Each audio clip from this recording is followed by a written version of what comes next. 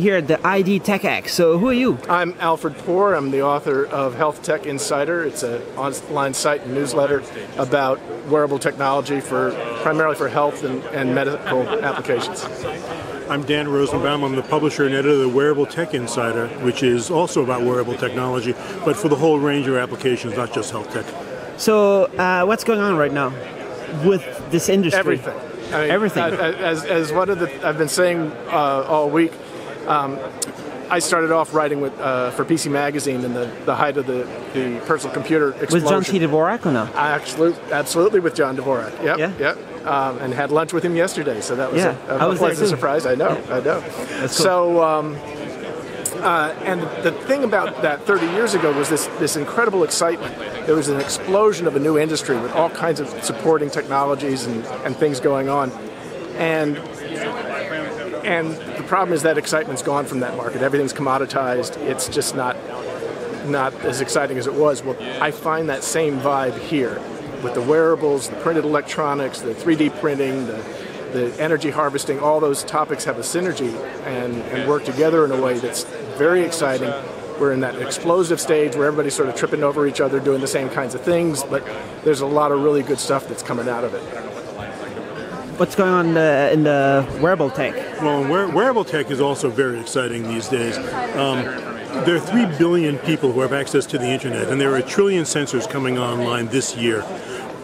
What's exciting about telecommunication, what's exciting about technology at all, is when people communicate with each other. And that's what wearable technology allows. It allows people to put sensors on themselves and make their lives better, understand their lives better in ways that are just unimaginable. And what's exciting about this show is you're at the bottom of it. You're seeing the componentry, you're seeing the thought, you're seeing the people falling over each other and talking to each other and discovering the commonality of interest and the commonality of goals. So this is a really good show, what? Well, I mean, I would love to be a fly on the wall here because I have a feeling there's probably a deal a minute going down here as people are discovering that they have technologies that support each other's projects and need what each other has to offer.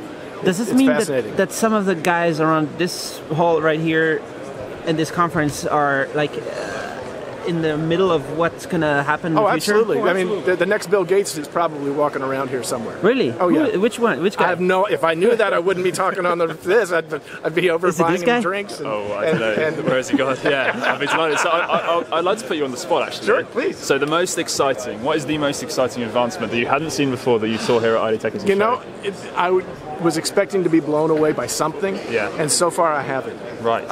It's everything's been incremental from what I've seen so far. Okay. I mean, I haven't seen that one, oh, by the way, that's the coolest thing, you got to make sure you go over to that booth and check it out. Okay. Which surprised me a little bit. But again, it's all new. It's what I would call very frothy. You know, there's a lot of suds in the whole thing. And trying to find, handicap who's important, who's got the development that's really going to make a difference. The signal to noise ratio is a little low, so I'm not. It's tough to pick the big story coming out of this.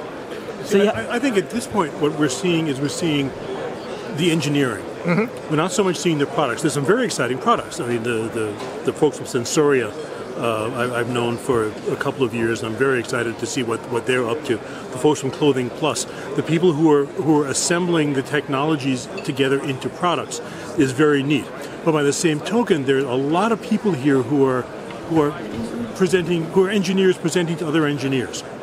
So today that may not be exciting. Come back tomorrow, next year, and when that starts to enter the ecosystem and start being manufacturable, that's going to be cool. I mean, 30 years ago, Intel was a boring company. It was a company that made microprocessors, big deal. And now they're not boring anymore? Well, IBM PC came out, and all of a sudden they became extremely important. So, this hall is filled with a lot of future Intels, and it's also filled with a lot more companies that won't be here next year. And so that's part of the excitement and part of the energy that comes out of all this. What do you think about the printable electronics? Well, is it cool? It's not only cool; it's essential. Okay, we're not going to get to scale. We're not going to get the lightweight, flexible, low-cost kinds of devices that we're going to have in order to make wearable sensors and wearable body networks disappear. I mean, strapping something on your wrist is invasive and obtrusive, and it gets in your way. We're going to be talking, in order for this stuff to really happen, to get that benefit for both the individual and for the whole community, where you aggregate all the data, you're going to need systems that require more than an enthusiast to adopt. It's going to have to be something that just disappears into your normal life, and printed electronics, I believe, is the only way that we're going to be able to get there. And we're going to get also sensors everywhere. Well, going to have sensors already are everywhere. I mean, how many sensors are in your phone? I mean, it used to be a phone was a transceiver for voice. And then we got text, then we got a camera on the back, we got a camera on the front, we got accelerometers, gyroscopes, and who knows what's all in there. So the sensors, you know better than I, but the sensor market is probably growing 10 times faster than the wearable market. Roughly, is that about right? Oh, it's not just wearables. No, it's not just wearables. There's a whole track here that is really about iBeacon and location and marketing. Yeah. Understanding where people are and where they're going and what they're doing. That's all sensor driven. So it's about improving your life, it's improving marketing, it's about delivering information to people when they want it, what the information they want, when they need it. That's all sensors. And it's happening in wearables, it's happening in cars, it's happening in smart homes. We want to know more about the world around us. And the prices are falling so quickly, and they're becoming so available and so easy to integrate into devices and services that it's just exploding. Right. And the communication structure is in place. Right. It's here. We have the internet. We have Wi-Fi. We have beacons.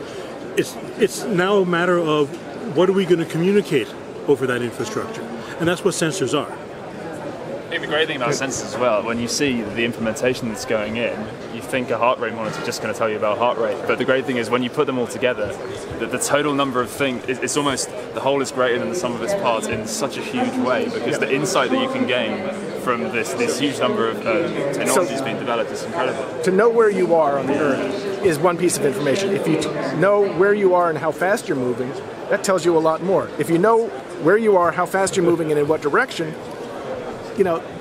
that combination of three pieces of information is so much more powerful than any of the one that you have. So if you have something that can sense a dozen biomarkers in your sweat at the same time that's got heart rate and respiration rate, at the same time it's got body temperature, at the same time it knows about your gait and your motion, what the forces on the bottom of your feet, you can extrapolate from that multiple sets of information in conclusions and analysis that you just could not get from any one or two or five of them alone. I mean, the power of additive information is just enormous. One piece of data does you no good at all. 5 pieces of data, 10 pieces of data, 20 pieces of data, all about the same thing, that becomes really fascinating.